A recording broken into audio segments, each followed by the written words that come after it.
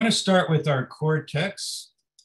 Um, we're kind of dividing this up today between Tina and me, and she alluded to some of these, but what I want to impress you with in this slide in particular, other than the text in Luke 8 that Tina mentioned, the one with the 7 spirits cast out, we have so little on Mary Magdalene, it's unbelievable.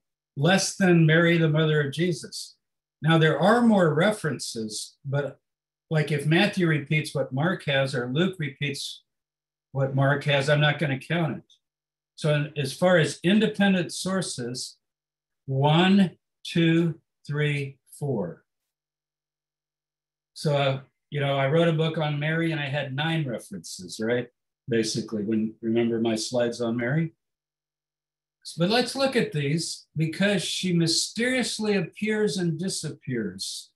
And I don't think that was accidental. In fact, I think it was somewhat intentional. We are told that this group of women who are at the cross looking on from afar, that they are the women who followed Jesus in Galilee.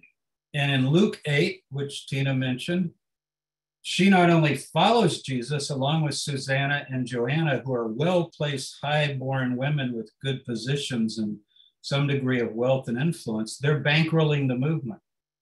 So for her to suddenly appear in Mark, our earliest gospel, out of the blue, you're at the crucifixion, and suddenly also women looking on from afar, among whom were Mary Magdalene, Mary, the mother of James the Younger and Joseph, and Salome. Now, I'm saying that that's Jesus' mother because he's introduced her in chapter 6, verse 3 as Mary, the mother of James and Joseph. This is a very unusual name of Joseph. Yosei in Hebrew only occurs 3 times in our inscriptional evidence. It's not Yossi or Yosef or any other nickname. And then Salome. So this is a pretty intimate group, and it stays intimate because there are other women. In fact, Joanna is mentioned in another case, I think in Luke, as also being there. And I'm sure Susanna was there too, unless, for some reason she's out of the picture by then. So at the cross, suddenly this woman shows up from Magdal, named Mary, next to Jesus' mother, and I think, and his maybe his brothers are there. I think James is there because I think he's the beloved disciple. I don't think the son of Zebedee is the beloved disciple. He's fled, believe me. They all forsook him and fled just in the previous chapter. He's not suddenly courageously showing up at the cross. He's hiding. He's a fisherman. And certainly I don't think Jesus' mother was handed over to John, the son of Zebedee. I don't dislike the guy. I just think that's a legend that grew mainly to further hide James. And I'll talk about that in my other lectures. Then we go to verse 47.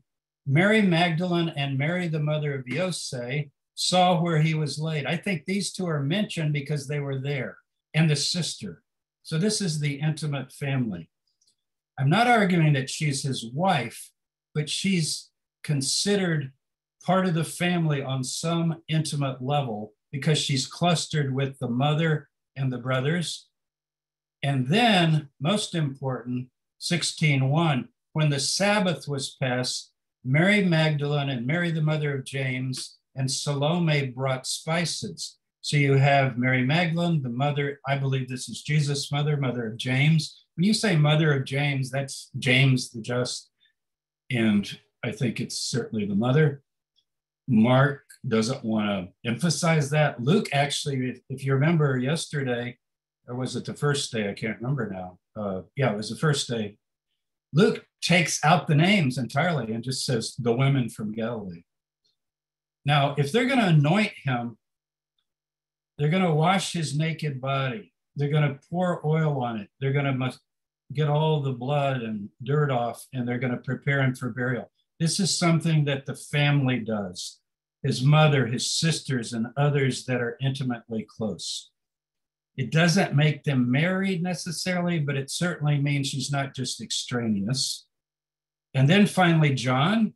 and this was also mentioned by Tina, and I'm glad she sees it as 4 women, not 3, as I do, standing by the cross were his mother. Notice he doesn't even give her name. So people who say, well, that can't be the mother of Jesus because he doesn't say she's the mother of Jesus. Here it's his mother, but you don't even give her name. Listen, the family's getting played down, folks. We've seen that. The family is getting played down. His mother's sister, and here I think it's in 2 pairs. Most Balcom and others argue this. There's 2 women, Mary and his mother's sister, and there's Mary, the wife of Clopas, and Mary Magdalene. So his mother's sister is not Mary. Let me go back to what happened. Let's see. His mother's sister is not Mary, the wife of Clopas. Now, if Clopas is Joseph's brother, which we have from patristic records, then she's also an intimate. And these are the ones that stick with Jesus. I believe James is also there. I think Joseph. The other 2 boys could be too young to be there. We don't know their ages, but these 2 are there, and Mary Magdalene. So I think this is 4 women, likely in pairs of 2, and they're at the cross. Let me go on. This is a painting that is done by a fairly unknown artist, but it's hanging in the Methodist Church at Myers Park in Charlotte, and it's huge, and it's in the stairs going up to the sanctuary. And I just can't walk by it without, I'm just stunned by the picture. I have the artist's name written down, but I wasn't able to find it easily. I wrote it down on a piece of paper somewhere, but I will find it because he does other things you might be interested. If any of you are interested in this picture, I took the picture of the picture, so I guess I have the rights to give you this picture. I look at it, I'm kind of speechless. Taking Jesus down from the cross. I'm sure he was more bloody than this shows, but this might even show that they cleaned him up a bit. I take it this might be Joseph of Arimathea, and she wants one last moment with him. Some have suggested this could be the mother, but I think she's being portrayed as Mary Magdalene by the artist. And what would be her thoughts? Can you imagine? The one that she had accompanied and the one to whom Jesus is going to first appear. Now, I consider this the most precious bit of the New Testament having to do with the resurrection of Jesus. This account, the first 10 verses of John 20, not the verses after, and not the verses and the rest of the chapter 20 or 21, just these 10 verses, I believe are an intact account. If you want to know what happened after the cross, read these verses. First of all, notice some of the differences from Mark, but especially from Matthew and Luke. Do you see any angels? Do you see any mighty ones rolling the stone back from the tomb? Do you see any earthquakes? Do you see anybody in the tomb, either an angel or a young man? And yet it's on the first day of the week, Mary Magdalene came to the tomb early while it was still dark. Now, whether Mark's account can be reconciled with this looks like she's coming alone, and it's very early. And I think she absolutely cannot wait to get there because Jesus has been in the tomb, I believe, Thursday, Friday, and Saturday. And now Sunday morning she's coming. I have a different view of the day of crucifixion. And she saw that the stone had been taken from the tomb. So somebody has already been there. This is like, to me, it's like a newspaper account. Tell me exactly what happened, Mary. Well, I went to the tomb. It was really early. I remember it was still dark. And I got there and the stone was already removed. So notice she ran and went to Simon Peter and the other disciple, who I think is James, but possibly the beloved disciple, the one whom Jesus loved, and said to them, "They have taken the Lord out of the tomb and we do not know where they have laid him." Boy, that is just the obvious assumption.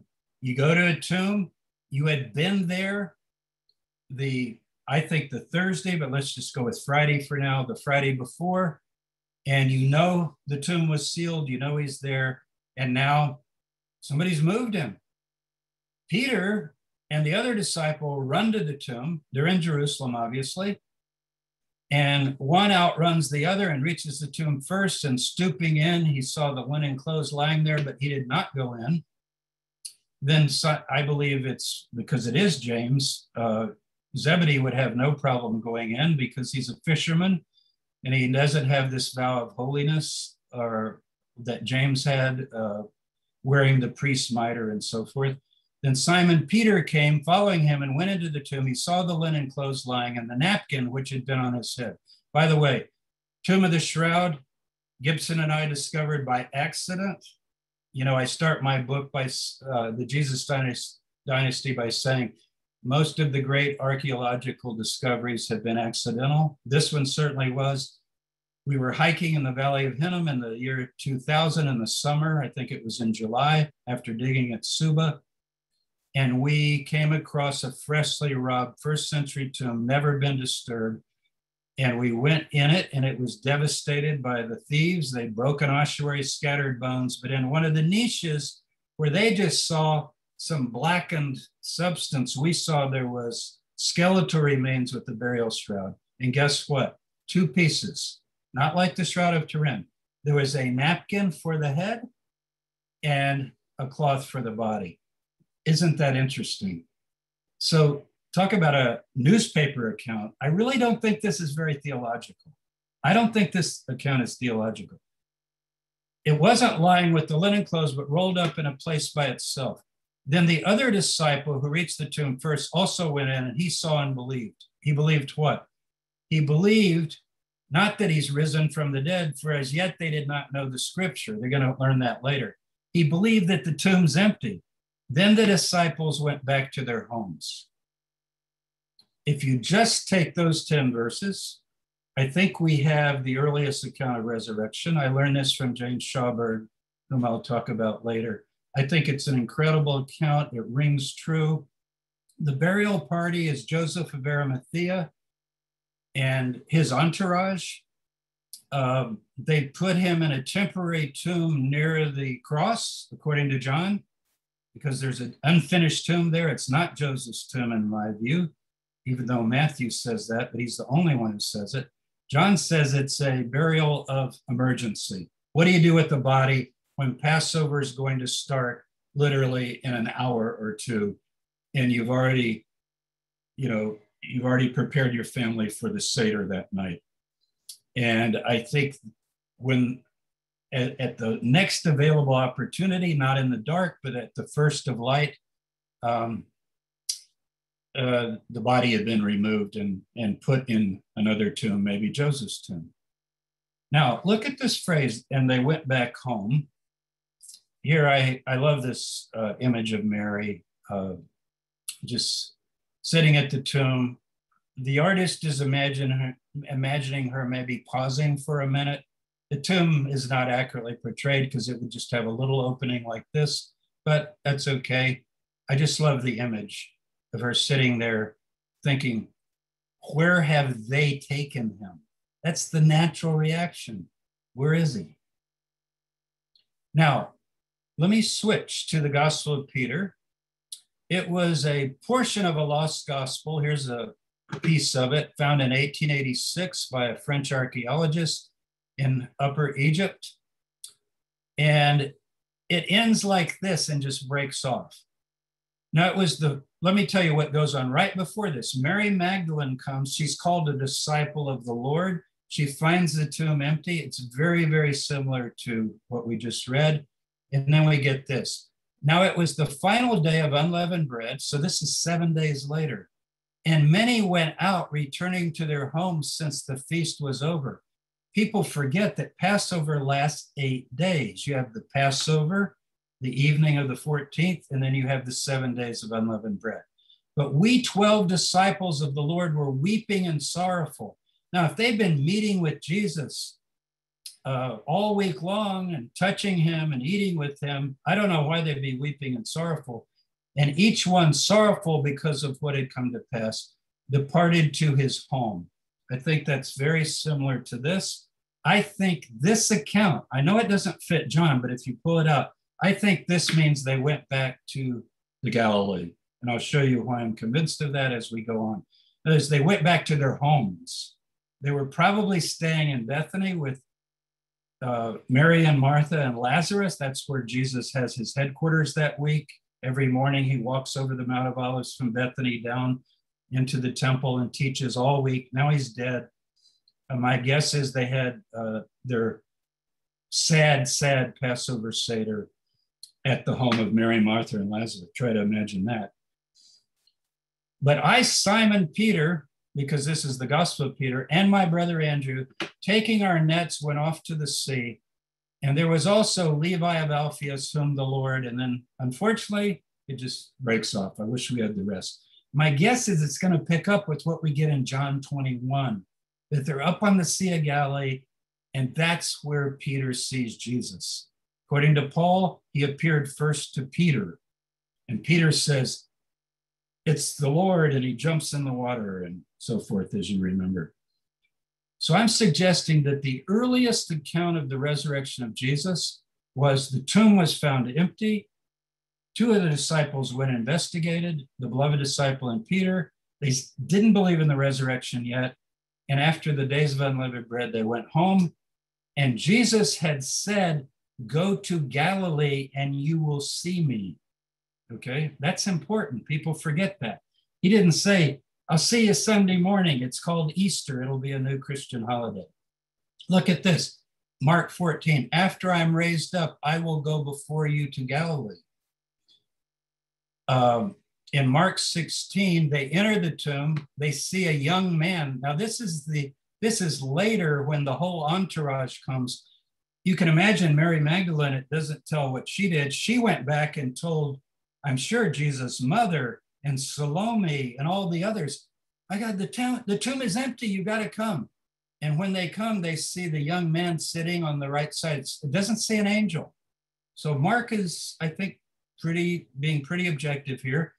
No miracles, no earthquake. It's an angel. I mean, it's a young man in a white robe. He's a messenger. And he says, "Don't be amazed. You seek Jesus who was crucified. He's risen. He's not here. See the place where they laid him."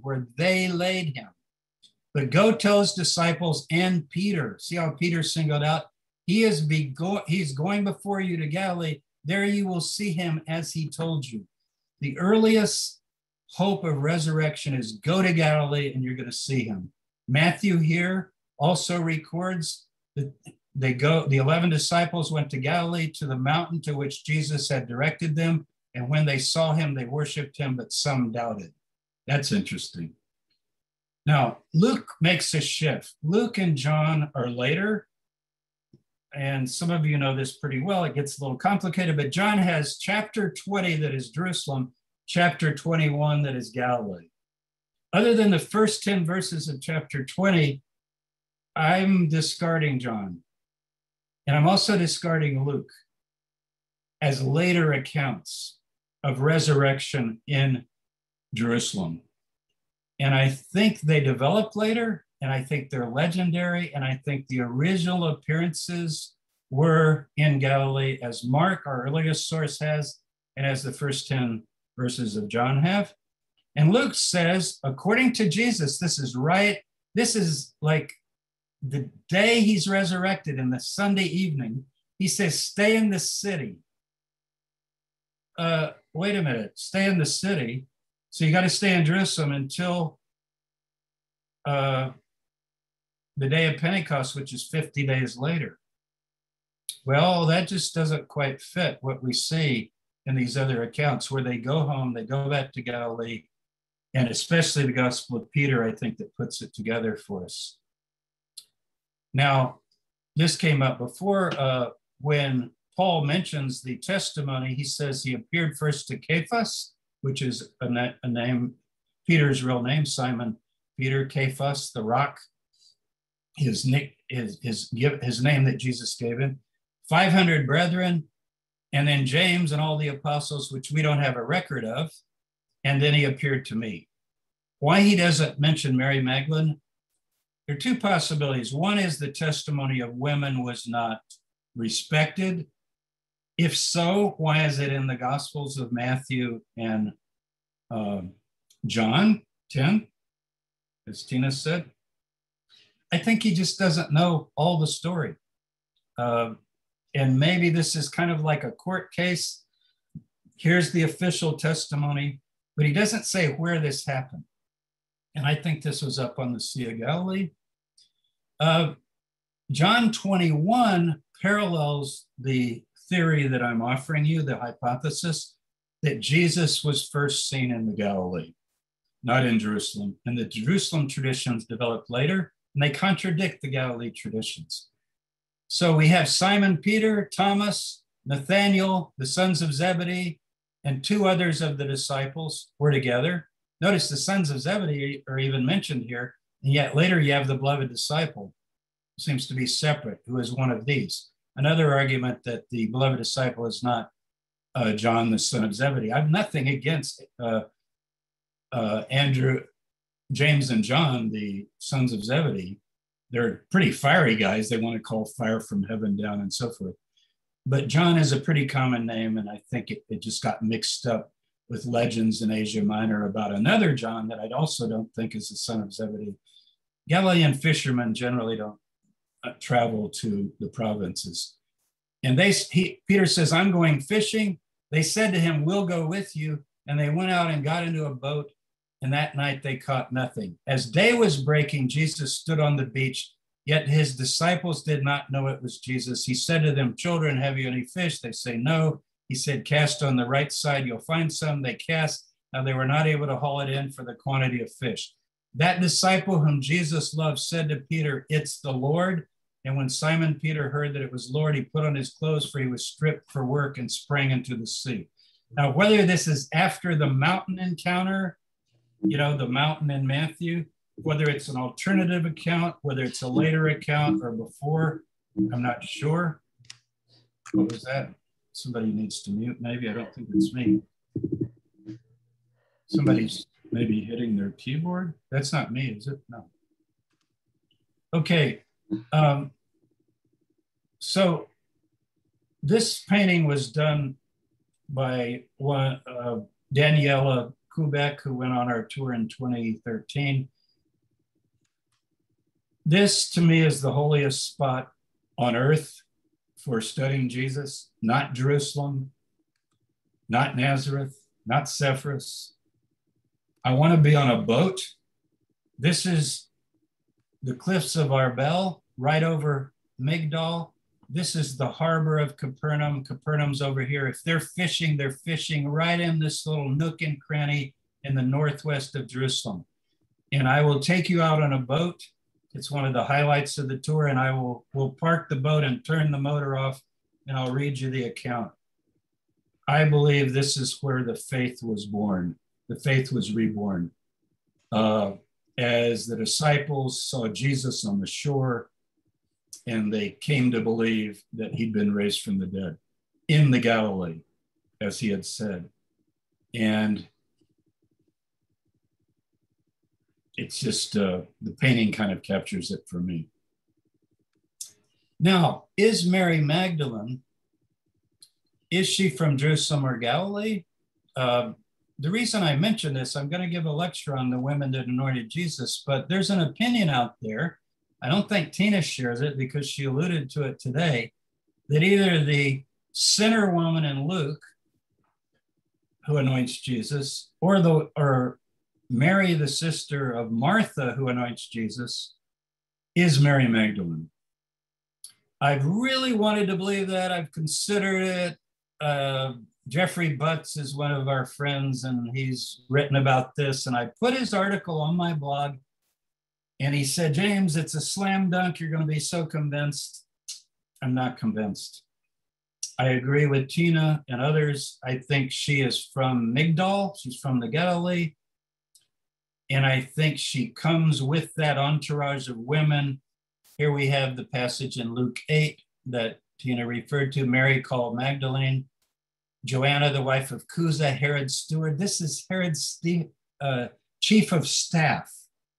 And Cusa is married to Herod's chief of staff. This guy gets to talk to Herod Antipas every day and tell him what the day's business is. And Susanna and many others, that's feminine in Greek, many other women, and they should translate it that way, and many other women, not men, who provided for them out of their treasury, their funds. So the Jesus entourage, I like to call it, the Jesus team, they're supported by a group of Galilean women, some of whom have some means. It's been suggested that maybe her name is just Migdal, Mary the Tower, like Peter the Rock, but the Greek doesn't really seem to indicate that. Yes, Magdal is from Migdal, which means tower. It means the city is the city of the tower, because we think it had a big lighthouse because it's one of the larger ports on the Galilee. It's actually almost as large as Capernaum.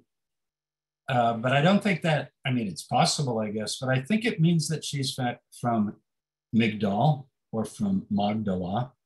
There's also in the Talmud the idea that Magdala, if you know Hebrew, gadal, to make great, Migdala, the one who makes great, it can refer to someone who raises a baby or someone who grows hair, makes your hair grow. In other words, a hairdresser. I don't think that's the origin of the word, although the Talmud probably, they like to make plays on words. So I think they are making a play on the words. So I go back to this synagogue.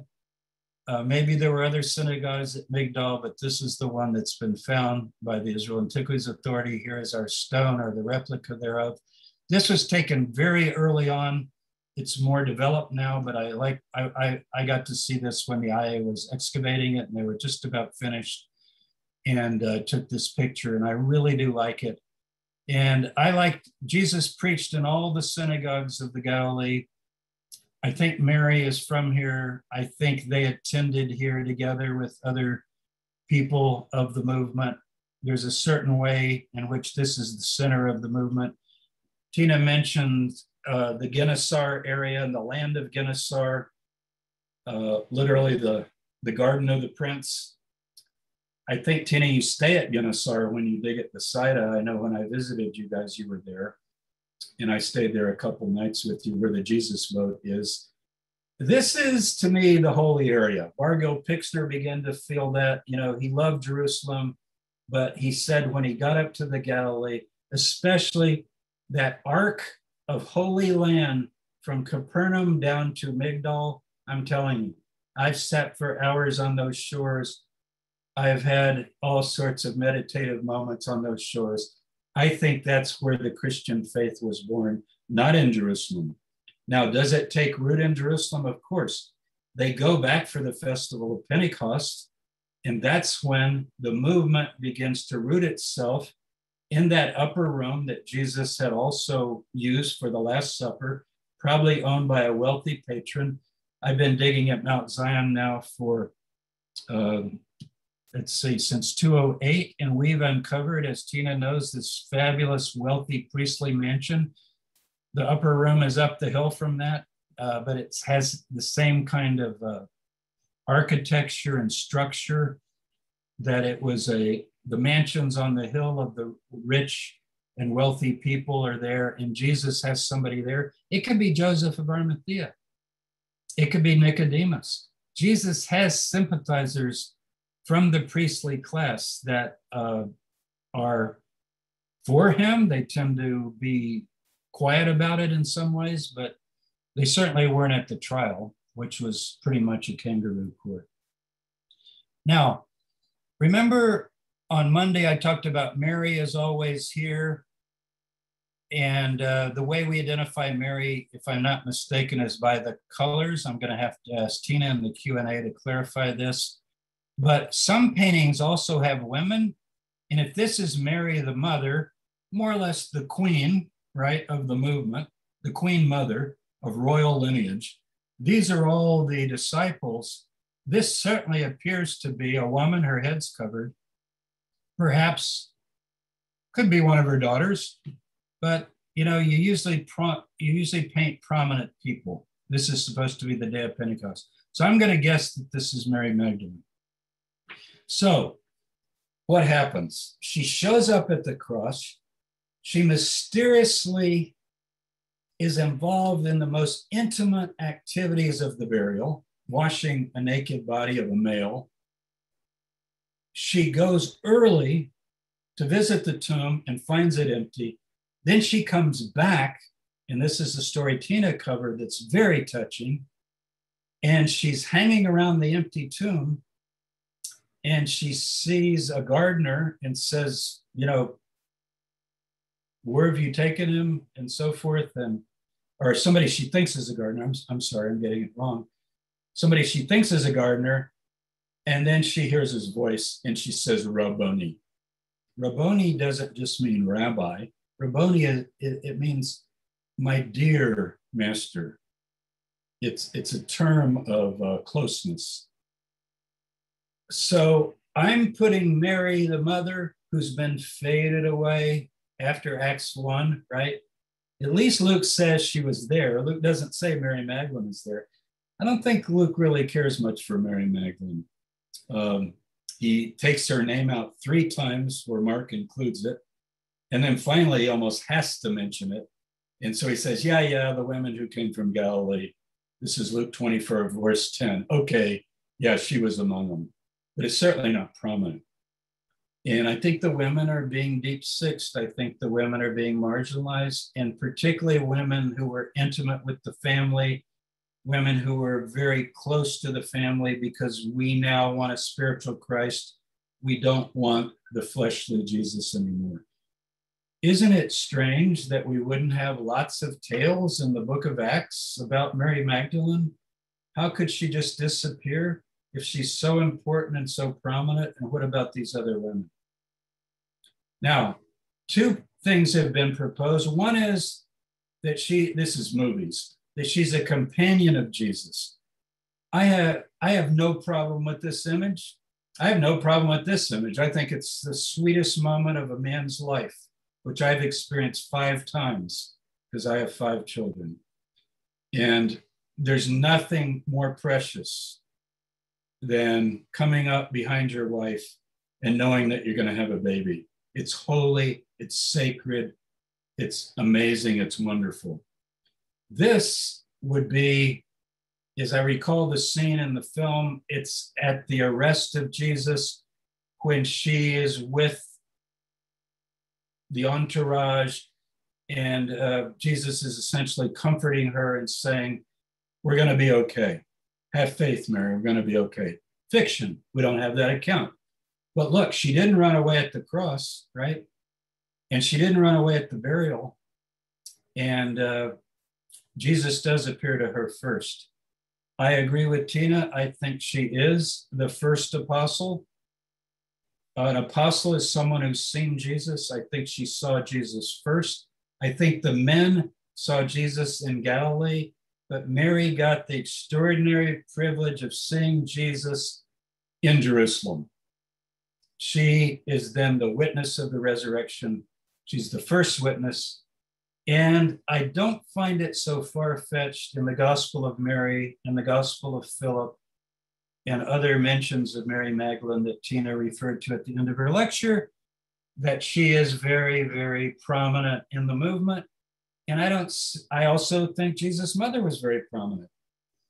Do you think James and the brothers of Jesus and the apostles who living on Mount Zion in Jerusalem in that little church of the apostles, that private house that was made available to them on Mount Zion, I mean, are they not going to consult with the queen mother of the movement, the mother of 2 of the boys who both die brutal deaths? And actually Simon also dies a brutal death later. If it's her son, she didn't live to see it, thank God, but he was crucified, and he was way up near 100 years old when that happened. So I just,